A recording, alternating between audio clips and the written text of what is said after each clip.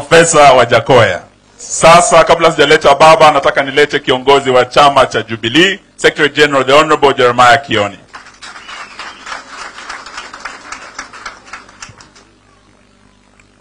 Bwana Yesu asifiwe. Haleluya. Niinulie mkono tu kama unaniona. Nashukuru.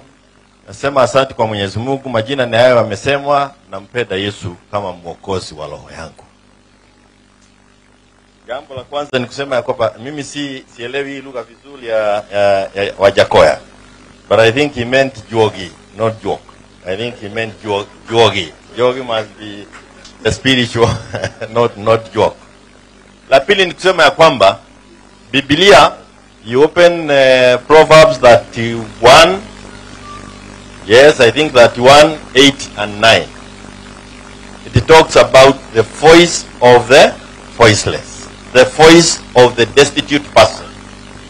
Na nataka kusema ya kwamba Kenya hii kama kuna mtu ambaye amekuwa mtetezi ya wale ambao hawana sauti, na sisi ambao tumeingia kwa siasa tumemjua kwa njia hiyo, ni Baba Raila Amolo Odinga.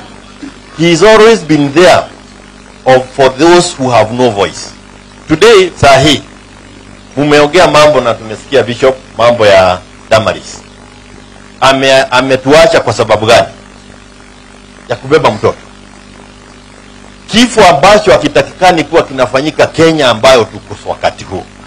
60 years after independence, our women are still dying because of pregnancy.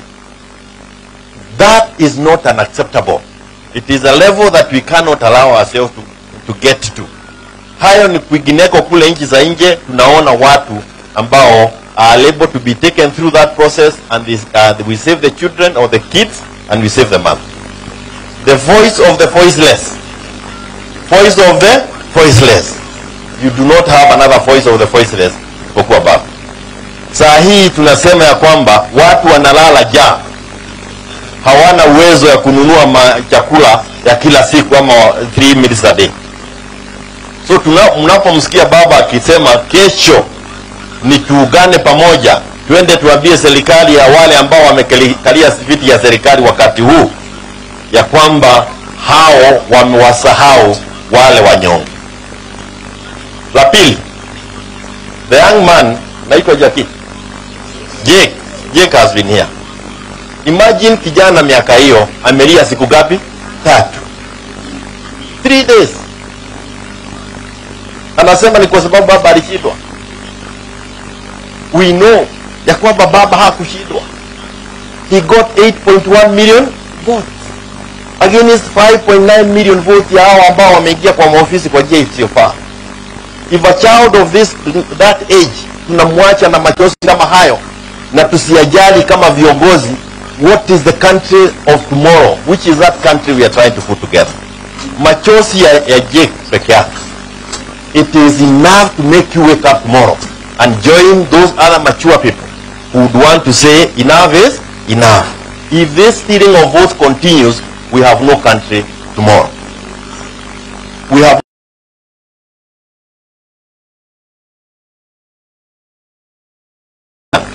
think about what he becomes.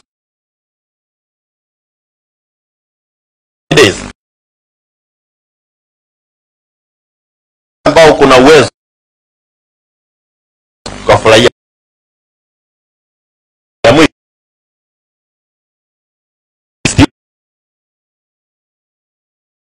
I think it's 34, 1-6. Nasema wewe, na nimefurahia yale mahubiri tumepatiwa na Bishop. You are the watchman of your area. Na kama damu imwagike ama imwagwe, hiyo damu iko mkononi mwako wewe kama watchman. Lakini ukiyasema na watu wakatae kusikia yale ulisema, damu haiko mkononi mwako. Baba has told us, and we are also saying it. The country is going the wrong. If we don't do anything, this country will be no more. Saa hii tunaambiwa kwamba hatuna leseni ya kwenda kufanya demonstration. While we've been talking about this thing for the last more than 1 month, tunaona watu wameenda the dark days of Kanu. Hapo ndio tunarudi. Kwa hivyo kesho Wewe pia umepatiwa jukumu, sio tu sisi na kama viongozi wa siasa, lakini hata Biblia inakuambia you have a responsibility to take care of this country so that we are better off than we are, and we continue improving the conditions of the people who have given us the mandate. Kwa hivyo kama viongozi tuko na hiyo jukumu, tumeongozwa na baba fanya kwa njia ya amani. Those are the warmongers. Third class. We will do it peacefully as provided for in the Constitution, and we do not intend to harm any property or any person. And we will do it until the government ambao wako kwa ofisi wametoka, wameachilia viti ambao wamezikalia kwa njia isiyofaa. Na washukuru na Mwenyezi Mungu awabariki. Thank you so much. Mpokee salamu za Mheshimiwa Uhuru Kenyatta. Hakuwa amenituma mambo ya ujenzi, akinituma nitamwambia, lakini nitamwambia mko na kazi kidogo mnafanya. Asante sana.